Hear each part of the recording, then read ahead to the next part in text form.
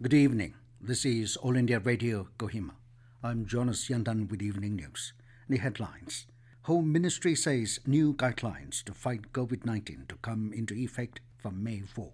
Relaxations to many districts. States gear up to facilitate movement of stranded people after Home Ministry's relaxation measures.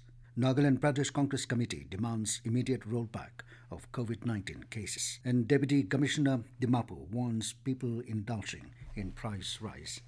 Home Ministry has said that new guidelines to fight COVID-19 will come into effect from 4th of May, which will give considerable relaxations to many districts.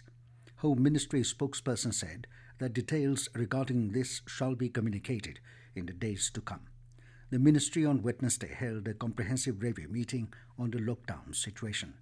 There has been tremendous gains and improvement in the situation due to the lockdown till now.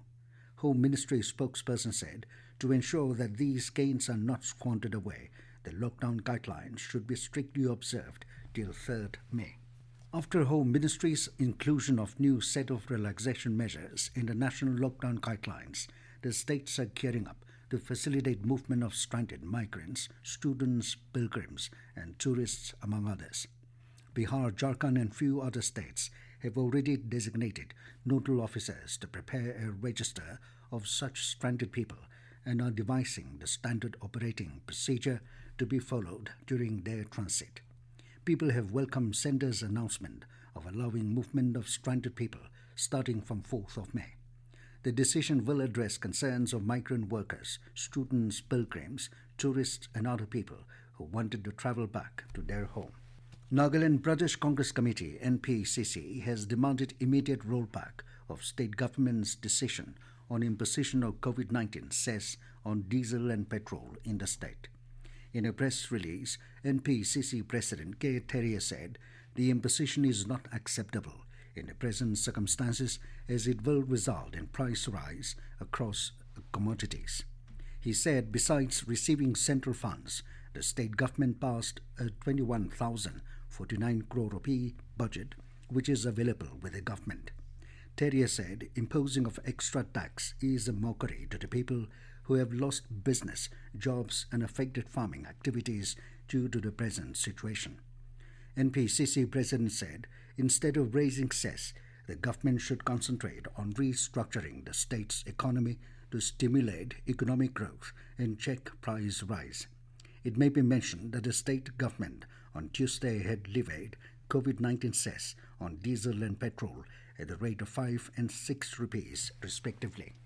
Deputy Chief Minister Y. Bulletin today visited Primary Health Centre at Neuro under Woka district, which has been converted into 5-bedded isolation centre as preparedness for COVID-19.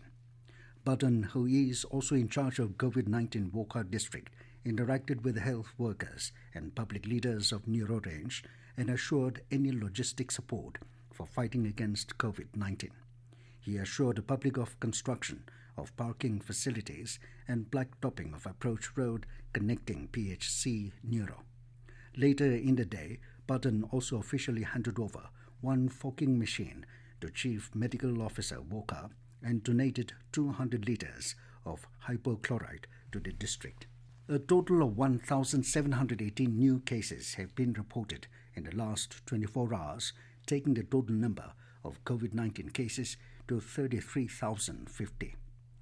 Briefing media in New Delhi today, a health ministry official said recovery rate has improved from 13.06% to above 25% in 14 days, which is a positive sign. The doubling rate of novel coronavirus is now 11 days compared to 3.4 days before lockdown. 67 deaths and 630 recoveries have occurred in the past 24 hours. The fatality rate is 3.2% and comorbidities were found in COVID-19 patients in 78% of deaths. A total of 8,324 patients, which is 25.19% of the total cases, have recovered so far. 23,651 people are under active medical supervision. In Nagaland, the total number of samples sent for testing is 653, out of which 640 samples have been reported negative, while the result for 13 samples are awaited. Meanwhile, the number of samples sent after 3 p.m. yesterday till 3 p.m. today is 9. Minister for Health and Family Welfare S. Pangyopom visited Longling district and inspected COVID-19 hospital quarantine site at Pom Lembong School. Acknowledging the lack of facilities in all the hospitals across the state to combat COVID-19, Pangyo pointed out that COVID-19 pandemic is a wake-up call for the department and healthcare workers to be well prepared and equipped with advanced healthcare facilities to combat with such pandemic in the future, and asserted that working on COVID-19 is like battling with invisible enemy. He therefore further appealed to the people to be more cautious and take precautionary measures after the lockdown is lifted. Bang Yu also informed that the central government has approved the upgradation of the present district hospital Longling with CHC status to full-fledged district hospital. This news comes to you from All India Radio, Kohima. Deputy Commissioner Dimapur has cautioned that strict action will be initiated against those indulging in price rise of various commodities. The DC informed this during a meeting with the district-level price monitoring committee today. The DC further directed the Dimapur Municipal Council and administrative officers to look into the matter and book those persons involved in price rise. School Education Department will begin its video lessons on important subjects of classes 8, 9, 10 and 12 through Doordarshan Kendra, Kohima from tomorrow. Video lesson telecast for class 9 English and Maths subjects will begin from 3 p.m. to 4:10 p.m. For class 10, the video lessons will be telecast from 4:11 p.m. to 6 p.m. on the subjects Maths, Social Science and English. To connect TTK Kohima, the parameters are GSAT-17 satellite, downlink frequency is 3740 MHz with horizontal polarization, while the simple rate is 4.25 megasymbols per second. Meanwhile, All India Radio Kohima will broadcast the lessons from 2nd May. It will be broadcast at primary channel and FM Tragopan from 10:10 a.m. to 11:55 a.m. and 6 p.m. to 7:10 p.m. A real-life simulation of the prepared action plan on dealing with positive COVID-19 case was carried out in Kohima by District Administration on COVID-19 in collaboration with DDMA and the Medical Department today. The mock drill was held to check and test the preparedness of the different government agencies that has been set in place to tackle every aspect related to a COVID-19 outbreak in the district. The simulation involved a number of important standard operating procedures, activities such as patient management and treatment, contact tracing and quarantine of known contacts, containment and sealing off of COVID-19 positive areas, and dead body management of deceased COVID-19 positive patients. Advisor for Water Resources Namri Inchang today interacted with medical staff, town council and members of different organizations at Atibung Underbedden district. He appreciated the district administration, medical teams and frontline workers for their proactive roles and sacrifices amidst COVID-19 outbreak. He called upon all the members of civil society and NGOs to continue to give their support. The advisor encouraged the public to strictly adhere with the quarantine protocols and maintain social distancing.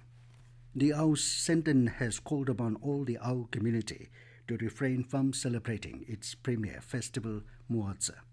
In a press release, the Ao Senten said the celebrations would involve large number of people gathering for the program, which will go against the norms of social distancing due to the ongoing COVID-19 pandemic.